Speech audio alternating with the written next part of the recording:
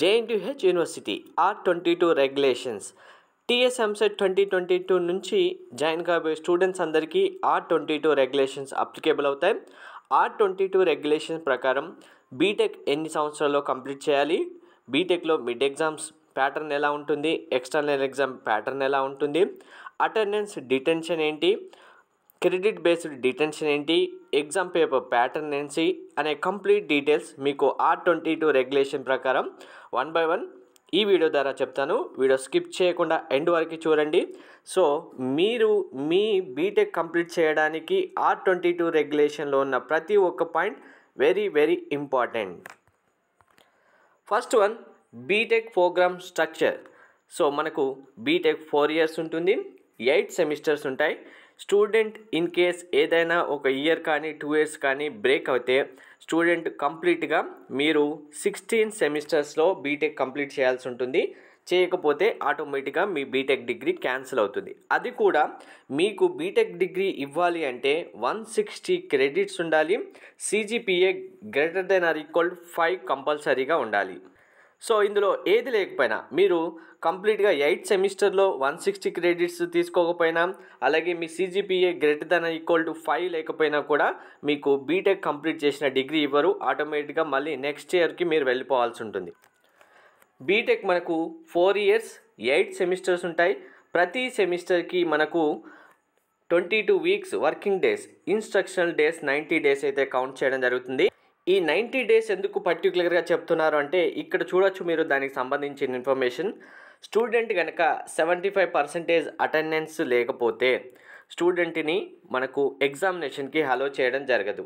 In case student కనుక 10% attendance ఇవ్వాలి అంటే ఆ స్టూడెంట్స్ 10% షార్టేజ్ ఉంటాయి, అంటే 65% నుంచి 75 వరకు బిలో ఉంటే, ఇక్కడ ఈ రేంజ్లో కనుక ఉంటే మీరు మెడికల్ గ్రౌండ్ కింద అలో చేయడం జరుగుతుంది విత్ కండోనేషన్ ఫీతో. లేదు ఇంకా 64.99 ఉన్నా కూడా స్టూడెంట్ని డిటెన్ చేయడం జరుగుతుంది. దీన్నే అటెండెన్స్ బేస్డ్ డిటెన్షన్ అంటారు. చాలామంది స్టూడెంట్స్ తెలియక అటెండెన్స్ కరెక్ట్గా మెయింటైన్ చేయకపోవడం వల్ల అటెండెన్స్తో కూడా డిటైన్ అయిన స్టూడెంట్స్ అయితే ఉంటారు కొంతమంది స్టూడెంట్స్. సో మీరు R22 రెగ్యులేషన్ ప్రకారం కంప్లీట్గా మీ యొక్క అటెండెన్స్ మెయింటైన్ చేయడానికి ట్రై చేయండి. Next, academic requirement. మీకు ఎగ్జామ్ పేపర్ ఎలా ఉంటుంది అంటే ఇంటర్నల్ మార్క్స్ 40 marks ఉంటాయి, ఎక్స్టర్నల్ మార్క్స్ 60 marks ఉంటాయి. ఈ ఇంటర్నల్ మార్క్స్లో 40 marks మనకు 2 times మిడ్ ఎగ్జామ్ కండక్ట్ చేయడం జరుగుతుంది, ఇంటర్నల్ 1, ఇంటర్నల్ 2. సో ఈ ఇంటర్నల్లో 40 marksకి ప్రతి ఒక్క స్టూడెంట్కి కంపల్సరీగా 14 marks రావాలి. ఇంటర్నల్లో 14 marks రావాలి. ఎక్స్టర్నల్ 61కి మీకు కంపల్సరీగా 21 marks రావాలి. ఓవరాల్గా 100 marks పేపర్కి మీకు 14 + 21 35 marks వస్తేనే ప్రతి సబ్జెక్ట్లో మీరు పాస్ అవ్వడం జరుగుతుంది. సో ఈ మిడ్ ఎగ్జామ్ మనకు mid 1 examination, mid 2 examination 2 conduct చేస్తారు కదా, వీటి యొక్క మార్క్స్ ఎలా కన్సిడర్ చేస్తారంటే ప్రస్తుతానికి మీకు ఒక సబ్జెక్టు 40 marksకి మీకు first మిడ్లో 10 marks వచ్చాయనుకోండి example, second మిడ్లో 30 marks వచ్చాయనుకోండి. ఈ 2 మిడ్స్ యొక్క యావరేజ్ క్యాలిక్యులేట్ చేసి అంటే 10 + 30/2 మనకు 40/2 20 marks అవుతాయి కదా. సో ఇప్పుడు మీకు ఈ 40కి ఇంటర్నల్ మార్క్స్ కంప్లీట్గా మీకు 20 marksగా కన్సిడర్ చేయడం జరుగుతుంది. సో ఇలా ప్రతి సబ్జెక్ట్కి మీకు ఇంటర్నల్ 1, ఇంటర్నల్ 2లో వచ్చిన మార్క్స్ని యావరేజ్గా తీసుకొని మీకు 40 marksకి ఇంటర్నల్ మార్క్స్కి ఎన్ని వచ్చాయనేది మీకు యాడ్ చేయడం జరుగుతుంది. ఎక్స్టర్నల్ సెమిస్టర్ ఒకేసారి ఉంటుంది, అది డైరెక్ట్గా 60 marks పేపర్ ఉంటుంది. 60 marksకి మళ్ళీ మీకు కంపల్సరీగా పాస్ మార్క్స్ అయితే రావాల్సి ఉంటుంది. సో ఇక్కడ మనకు మిడ్ ఎగ్జామినేషన్ కూడా అంటే ఇంటర్నల్ 1 ఎగ్జామినేషన్ ప్రతి సబ్జెక్ట్కి ఎలా కండక్ట్ చేస్తారు 40 marks అనేది కూడా డివైడ్ చేయడం జరిగింది. అది కూడా ఫస్ట్ 25 marks మనకు మీకు ఎగ్జామినేషన్ కండక్ట్ చేయడం జరుగుతుంది పార్ట్ ఏ, పార్ట్ బిగా.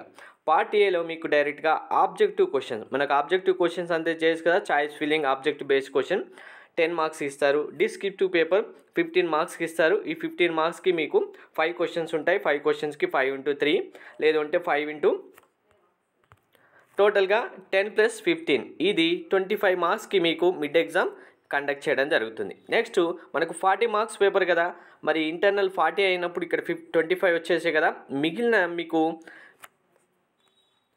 మార్క్స్ ఏవైతే ఉన్నాయో వాటిని ఎలా కన్సిడర్ చేస్తారనేది చూడండి.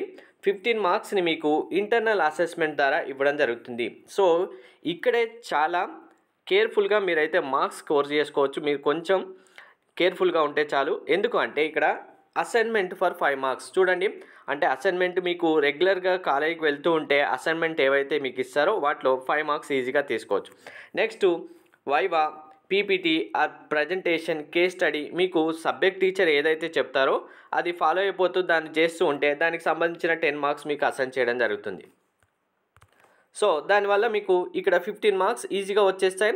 మిగిలిన 25 మార్క్స్కి మీకు కంపల్సరీగా చూడండి, 25 మార్క్స్కి మీకు 9 మార్క్స్ కంపల్సరీగా రావాల్సిందే. లేకపోతే ఇందులో ఈ 25 మార్క్స్కి 9 మార్క్స్ రాకపోయినా కూడా మీరు ఆ మిడ్ ఎగ్జామినేషన్లో ఫెయిల్ అవ్వడం జరుగుతుంది.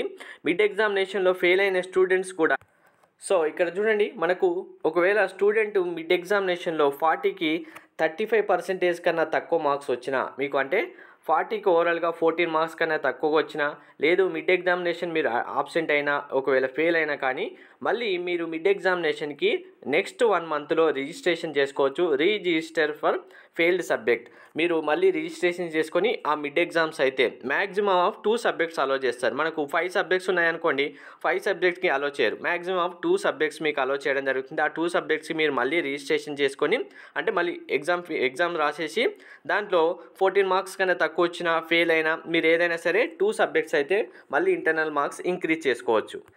నెక్స్ట్ సెమిస్టర్ ఎగ్జామినేషన్ పేపర్, ఇది చాలా ఇంపార్టెంట్. మనకు 60 మార్క్స్కి ఎగ్జామ్ కండక్ట్ చేయడం జరుగుతుంది.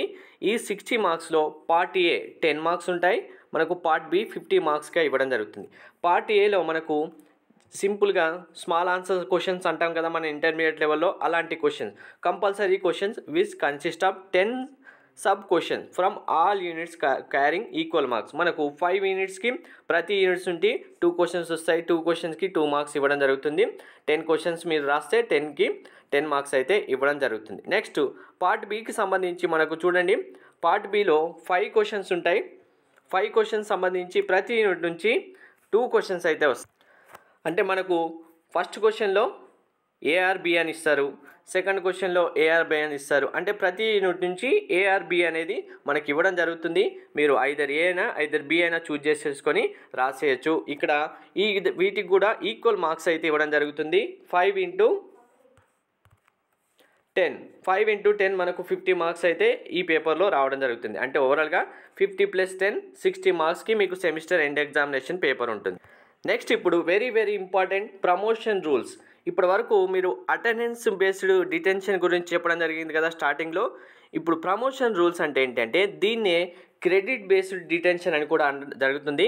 ఎందుకంటే స్టూడెంట్స్కి ప్రతి సంవత్సరం మీరు ఫస్ట్ ఇయర్ తర్వాత సెకండ్ ఇయర్కి వెళ్ళాలంటే అటెండెన్స్ ఎలా అయితే ప్రతి సెమిస్టర్కి కన్సిడర్ చేస్తారో ప్రతి ఇయర్ తర్వాత మీకు స్టూడెంట్కి మినిమం ఇన్ని క్రెడిట్స్ ఉంటేనే నెక్స్ట్ ఇయర్కి పంపిస్తాం, లేదంటే డైరెక్ట్గా డ్రాప్ చేస్తాం, అంటే డిటెన్ చేస్తారు. మీరు ఇప్పుడు ఫస్ట్ ఇయర్లో ఇప్పుడు చెప్తున్న క్రెడిట్స్ కనుక లేవనుకోండి, ఇన్ కేస్ అన్ఎక్స్పెక్టెడ్గా మీకు అన్ని క్రెడిట్స్ రాలే అనుకోండి, మళ్ళీ మీరు నెక్స్ట్ ఇయర్ కూడా సేమ్ మళ్ళీ ఫస్ట్ ఇయర్ చదవాల్సి ఉంటుంది. సెకండ్ ఇయర్కి వెళ్ళారు, మళ్ళీ ఫస్ట్ ఇయర్ చదివి మళ్ళీ ఫస్ట్ ఇయర్ సంబంధించిన ఎగ్జామ్స్ రాయాల్సి ఉంటుంది.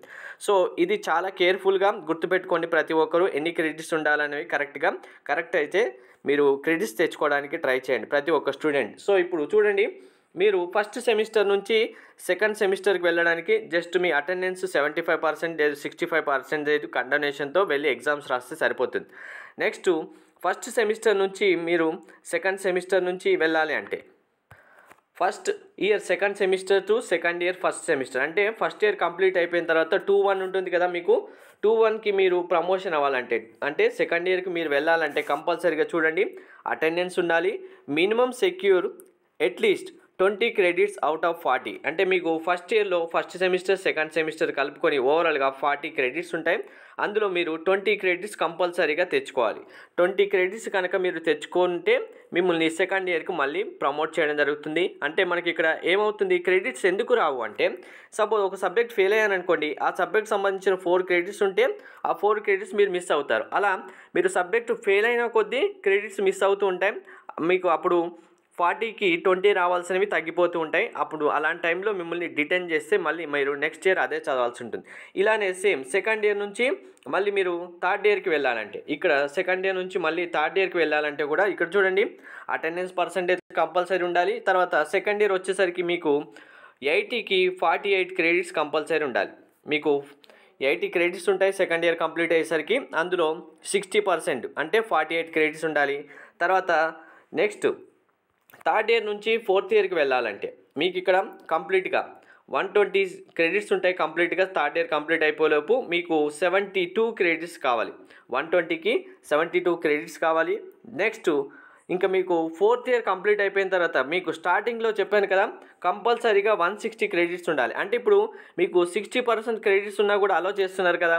అంటే ఇప్పుడు మీకు 72 వచ్చాయి, మీకు ఫైనల్ ఇయర్కి పంపించారు. కానీ ఫైనల్ ఇయర్ తర్వాత కూడా మీకు ఆ 72కి ఇంకొక 40 కలుపుకుంటే మీకు ఎన్ని అవుతాయి అంటే ఆ ఫోర్త్ ఇయర్ కంప్లీట్ చేయడానికి కావాల్సిన క్రెడిట్స్ ఉన్నా కానీ ఫోర్త్ ఇయర్ ఒక్కటే కాదు, first year, second year, third year, fourth year అన్నీ కలిపి కంప్లీట్గా మీకు 160 క్రెడిట్స్ ఉండాలి.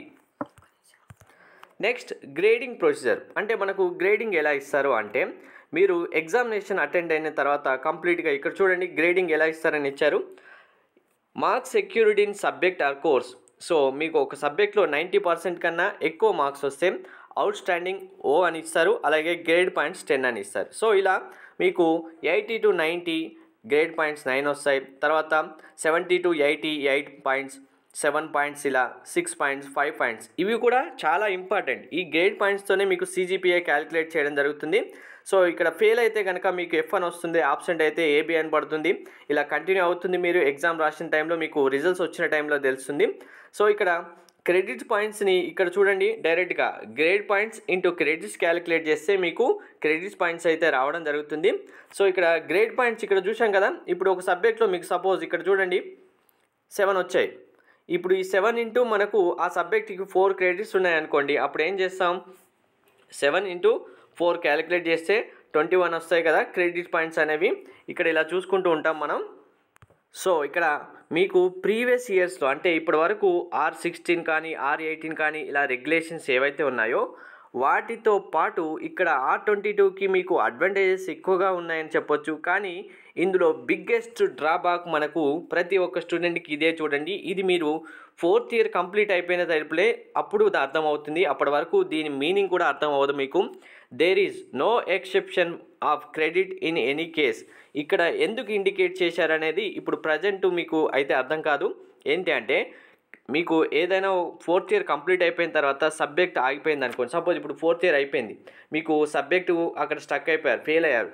మీకు క్రెడిట్ ఎక్సెప్షన్ ఇస్తే ఏమవుతుందంటే ఆ సబ్జెక్ట్ లీవ్ చేసుకొని మీరు ఫోర్త్ ఇయర్ తర్వాత బీటెక్ డిగ్రీ తీసుకొని హైయర్ ఎడ్యుకేషన్ వెళ్ళే స్టూడెంట్స్ హైయర్ ఎడ్యుకేషన్స్కి, తర్వాత అబ్రాడ్ వెళ్ళే వాళ్ళు అబ్రాడ్కి వెళ్ళొచ్చు, జాబ్లో జాయిన్ అయ్యే వాళ్ళు జాబ్లో జాయిన్ అవ్వచ్చు.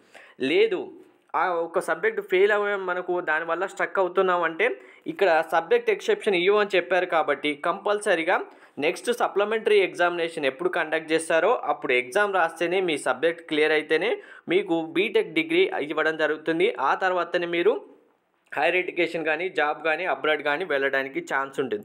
సో ఇది ఇండైరెక్ట్గా చెప్పాలంటే JNTUH యూనివర్సిటీ యూజ్ చేస్తున్న పవర్ఫుల్ టూల్గా చెప్పొచ్చు సబ్జెక్ట్ ఎక్సెప్షన్ ఇవ్వము అని. ఎందుకంటే ప్రతి ఇయర్ R16 బ్యాచ్ స్టూడెంట్స్ అందరూ మాకు సబ్జెక్ట్ ఎక్సెప్షన్ కావాలని ధర్నా చేసి అన్నీ చేసిన తర్వాత ఇచ్చారు. R18 స్టూడెంట్స్ కూడా అదే ఫాలో అయ్యారు. కాబట్టి ముందు జాగ్రత్తగానే స్టూడెంట్స్ మళ్ళీ సబ్జెక్ట్ ఎక్సెప్షన్ అడుగుతారన్న ఉద్దేశంతోనే ఇది క్లియర్గా మెన్షన్ చేశారు. కాబట్టి స్టూడెంట్స్ ప్రతి ఒక్కరూ మీ బ్యాక్లాగ్స్ ఏమీ ఉండకుండా ఇన్ కేస్ అన్ఫార్చునేట్గా బ్యాక్లాగ్స్ ఉంటే ఆ నెక్స్ట్ సెమిస్టర్లోనే క్లియర్ చేసుకోవడానికి ప్రతి ఒక్కరూ ట్రై చేయండి.